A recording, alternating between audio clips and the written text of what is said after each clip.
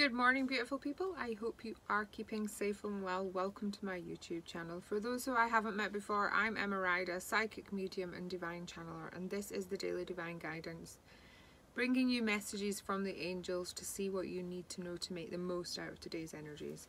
So let's have a look and see what you need to know. I feel there's a real need to remind you that it's okay to not be okay, and it's okay to have to take time for yourself. It's okay to feel out of sorts. It's okay not to feel happy, smiley all the time. You don't have to keep putting that brave face on. You're allowed to feel sad. You're allowed to feel out of balance. Show yourself some love. Look after you, and know it is okay not to be okay. Sometimes when you keep pushing yourself to be okay when you're really not, it just has this overwhelming effect of making everything feel worse and worse. Stop, breathe, look after you, even if that means going to bed for an hour. Look after you, recharge your batteries, do what you need to do to make yourself feel better. And then everything will feel that little bit easier. So show yourself some love today. And know it is okay. Give yourself that permission. Okay? Feels really important. Okay. The first card out is focus. And I would say that energy of the card is focus on yourself. Focus on you. Focus on what you need. Focus on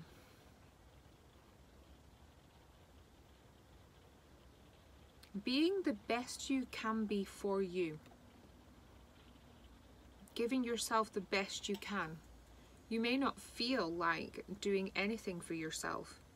You may just feel like curling up with a blanket in front of the fire and vegging out, and that is okay. It doesn't have to be some grand gesture of doing something for yourself. Just focus on you and what you need. Okay?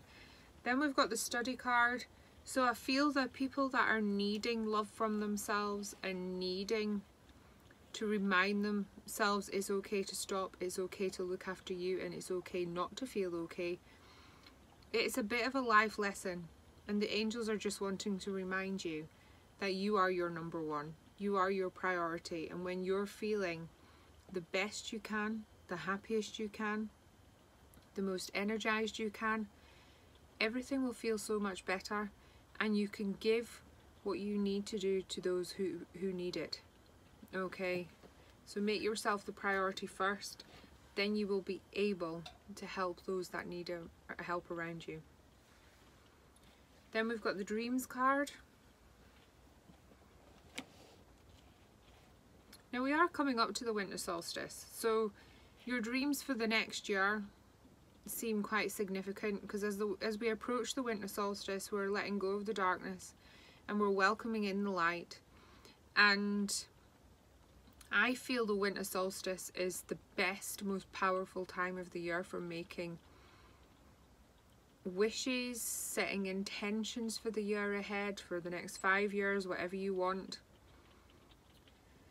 And you maybe, as you're taking some time, you actually need to add that into what you're needing to do the next few days. Realize what you want and what you need in the next year, even if that is more time for you, more freedom to do what you need to do to make yourself feel better. Have a think about it and make your dreams count. Set those intentions on Monday. Okay. And now I really want to pick at She Believes She Could So She Did card, because I feel like there's a message in there for someone that they need to hear. Keep thinking about you. It's not selfish to be selfish sometimes. It's necessary. And the first card out is Trust Your Inner Voice. She is a goddess talking to you. Trust what you need for you. Look after yourself, and then you'll be more able and have more energy to help those that you have around you. Okay, beautiful. Have a fabulous day. Please do like and comment on the video if you feel drawn. If you haven't already, please hit that subscribe button. I am truly grateful for each and every single person supporting the channel. Thank you, thank you, thank you, thank you, thank you. Please do take care, stay safe, and I look forward to seeing you tomorrow. Namaste. Bye.